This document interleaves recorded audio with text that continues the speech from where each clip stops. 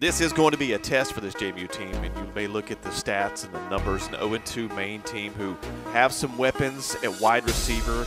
They have some weapons at running back. This is going to be the first, as you said, the first test of what we're going to see through the CAA, gauging what the rest of the year could look like for this Dukes team. Everybody knows in this conference there are no easy wins at all, especially on the road. And so to be able to come here and get the victory today is, I think, a significant achievement for our group. Off the right side, gets across the goal line, touchdown. JMU, Reed goes in motion, handoff, stuffed, Simeon Robinson there. Shore, looking to pass, fires across the middle, and it's caught by John Miller. What a miraculous catch amongst three defenders, makes the catch. And, you know, we really had a lot of adversity there, you know, all the way through the first half into halftime, and really maybe kind of started to get the momentum swing our way there in the second half with the, you know, the pick and the touchdown.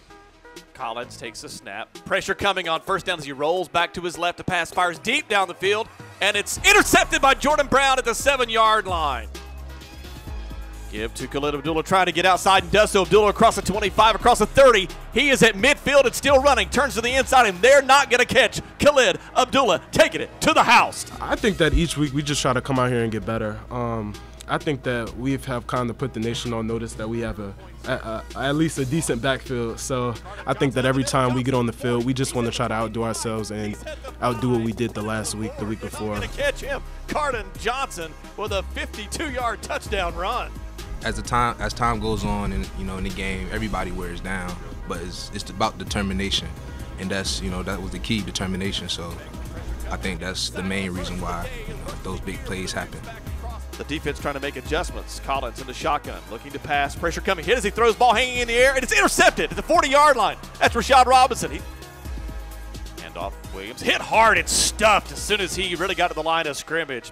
Well, it's probably the difference in the ball game. You know, being able to force the turnovers obviously is a big momentum boost for us, but then you'll be able to capitalize on it. It's what you hope to do. You know, anytime you gain a possession, steal a possession from the opponents to make it, you know, turn it into something as far as points on the board. So I thought that was critical and probably the difference in the ball game.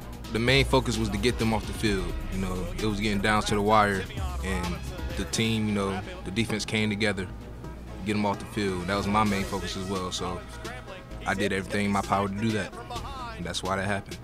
Cardon Johnson who leads the game. Khalid Abdullah, play action to Khalid. Brian short of pass, fires out pass. Ravenel makes the catch, stays in bounds. What a great catch. Tremendous catch at the 29-yard line with the defender draped all over him.